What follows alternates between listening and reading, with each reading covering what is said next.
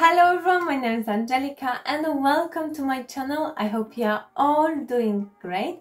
For this week I've prepared 3 DIY projects in a minimalist style and high-end look. Something slightly different that I usually go for, as the colors and the shades of this home decoration are much darker than my usual projects. I never really liked too much color and my style was always more on the neutral side.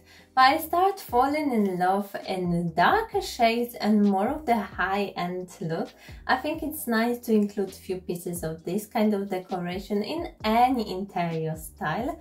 And as always, all these projects are easy to make and budget friendly. And before I start, please click the like button and subscribe to my channel if you haven't already. And now without any further ado, let's jump right into the first project. For my first project, I've decided to change the look of this small vase which I bought in charity shop.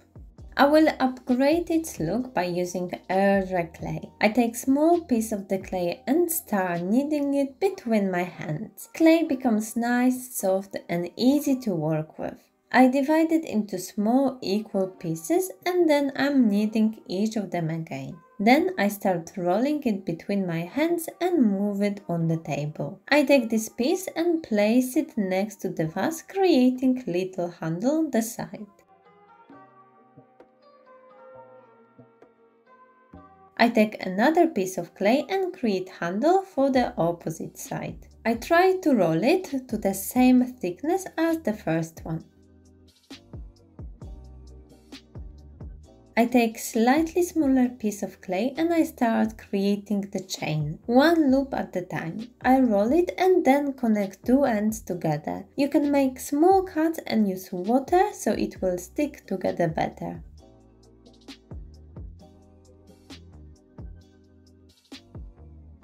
Then I repeat the process, creating more loops for my chain. I try to make each loop the same size.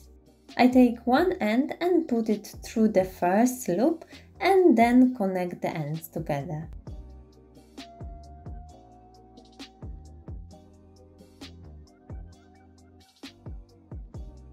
I check if the chain is long enough and the handles are in the right shape, as that's the last moment when you can change it or fix it. I smooth out the surface of the clay with water and leave it till fully dry. Meanwhile, I'm going to paint my vase. I decided to mix brown and black paint together. It creates really nice soil color. And to create some texture on my vase, I'm adding baking soda to my paint. Using soft brush, I apply this paint all over the vase. Once the vase and clay is dry, I can finally attach this chain to my vase. But before that, I'm taking sanding paper and sand down some of the edges of the handles so they will fit nicely to the vase. Using the same paint, I've also painted handles and the chain. To attach handles, I will be using super glue. I think this is the best choice as it will hold it nicely and strong, especially that I'm gluing it to the painted and textured surface. I hold it for a few seconds, making sure the glue starts working, and then I go around with the paint to cover up any imperfections. And the chain vase is ready. I really like how it turned out and the soily color of it. You can always use polymer clay and I believe the finish would look even more tidy and stylish.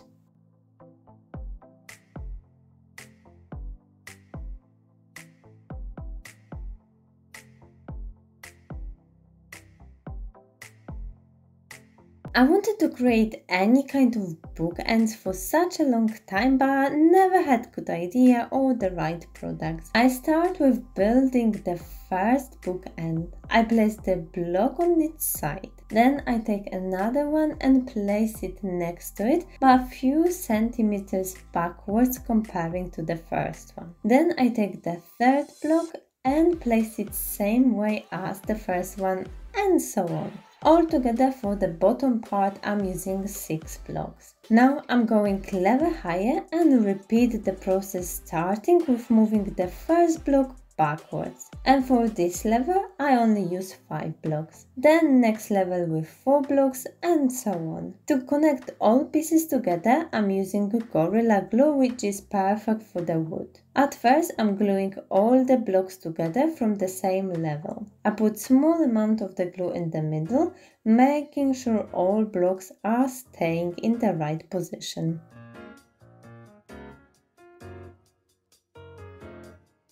Because this glue doesn't work straight away, I clamp the blocks together for a few minutes, making sure the glue set up. Then I start gluing together the second level of my bookend. I also make sure that it looks same as the previous one, of course 1 block less.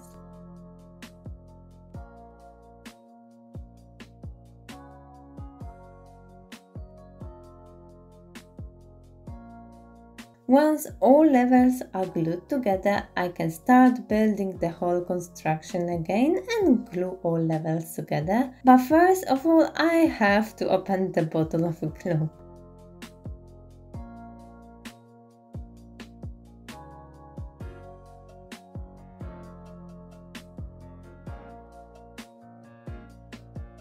I leave it for a few minutes to settle and then using black spray paint I cover it all up.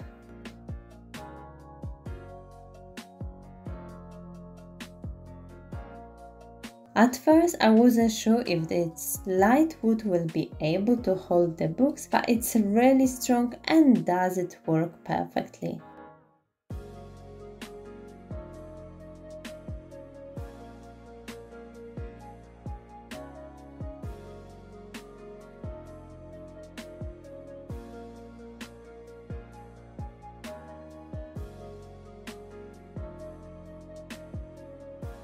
There is never too many wall art, so for my next project I'm using this square frame with thin black frame. I've removed the glass from the front, leaving only the back of the frame, which will work as my canvas. I moved the frame on the side and using white acrylic paint I paint only edges of this back piece, only few centimeters away from the edge. I'm applying few layers of this paint for nicer finish. Once the paint is dry, I put the frame back on for a few seconds. Apart from the black frame, I also want to create white space between the frame and actual painting, just few centimeters. Of course, I want to keep the same distance from each edge, so I take the ruler and mark few places around the edge. Using paper tape, I cover this space up. Again, I'm making sure it's nice and straight line.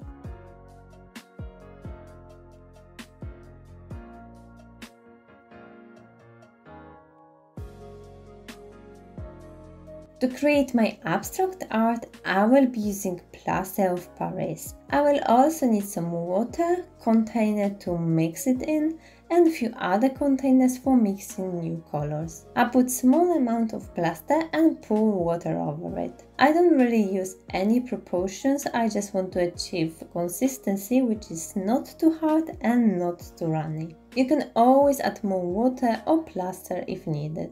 Just be aware that this plaster dries out so fast, so if you are working on the bigger project, I would recommend making small amounts at the time. So instead of painting over the dry plaster, I've decided to add paint to the wet plaster. It turned out to be a really good idea. I'm using acrylic paints. Using small spatula, I applied thick layer of the first color. I call it abstract art, so all tricks and techniques are allowed. Spatula helps me with applying the plaster, like also creating this unique texture. I really enjoy doing it as there is no way to ruin it.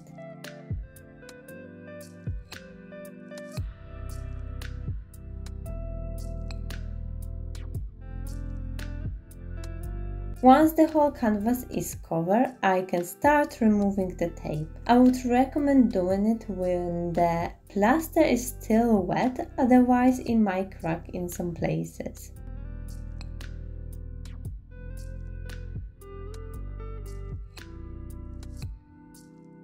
And my plaster wall art is ready. I really like the result and I had so much time doing it and I could do it all day long. I think the white edge around the painting adds more of the high-end look.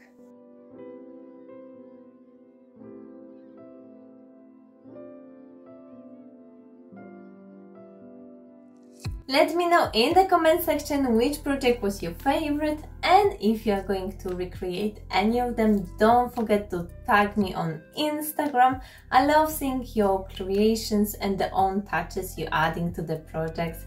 And if you enjoyed this video, make sure to give it a thumb up. And for now, thank you so much for watching, your support, and I will see you in my next video.